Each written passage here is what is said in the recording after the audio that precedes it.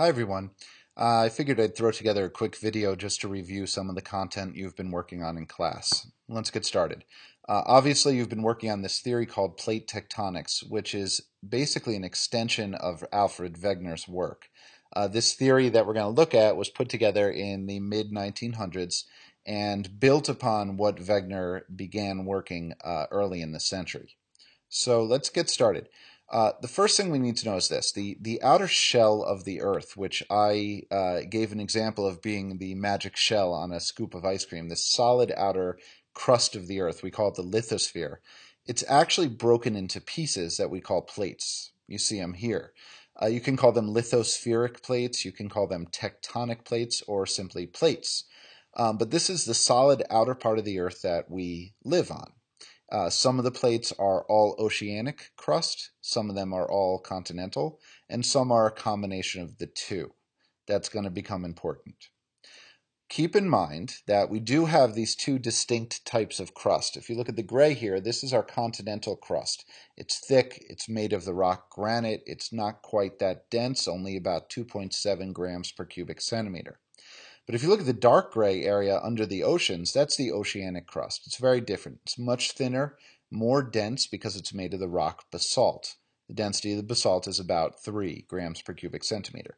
Keep in mind that information can be found on your Earth's interior chart in your reference tables. Now, that crust, whether it's oceanic or continental, along with this kind of orangey section called the rigid mantle, those two together are what make up our lithosphere, this solid outer shell of the Earth. Keep in mind that beneath that is kind of a gooey, plastic, partially melted bubblegum layer called the asthenosphere. And so the plates that we live on are actually floating on the asthenosphere beneath. Now down in the asthenosphere, that melty, gooey, bubblegum-like rock is actually able to move. And it moves because of a process known as convection. Essentially, convection says that hot material becomes less dense and rises. And then when it rises, it cools down, becomes more dense, and sinks. And what we end up with are these rising and sinking currents called convection cells in the mantle. Those end up being the machine, the force that is driving the motion of the plates. So in this diagram, we have a type of boundary called a divergent boundary, where the plates are literally being ripped apart by the movement of the convection beneath. Keep in mind, this convection takes place in the asthenosphere, right below the lithosphere.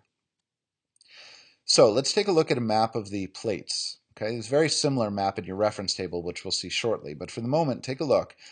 You notice that the plates, some are very large, some are a little bit smaller, but they're all moving. And what that means is that there's lots of action at the places where plates meet.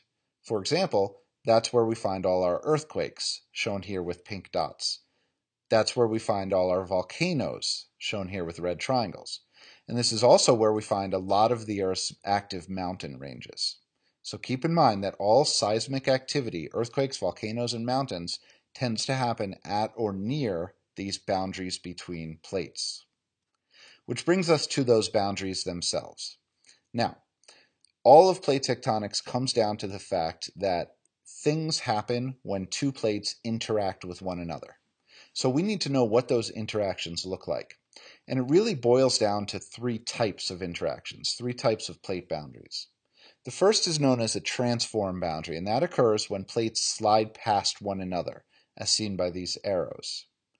We also have convergent boundaries, where plates collide, and divergent boundaries, where they drift apart. You should be familiar with each of these and the kinds of things we see at each of them. So let's go into some examples here. Okay, I'm going to be alluding back to this chart. This is a map in your reference tables that shows plate boundaries. So keep that handy as you're continuing to learn about this.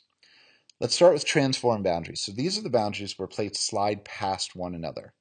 If you take a look at this animation, you'll notice the lithosphere, floating on top of the asthenosphere, is being driven by convection currents, which is causing them to slide laterally past each other, right past each other. And so right along that boundary in the middle, you get a lot of pressure built up, a lot of grinding of the plates, which is often released in the form of earthquakes. Transform boundaries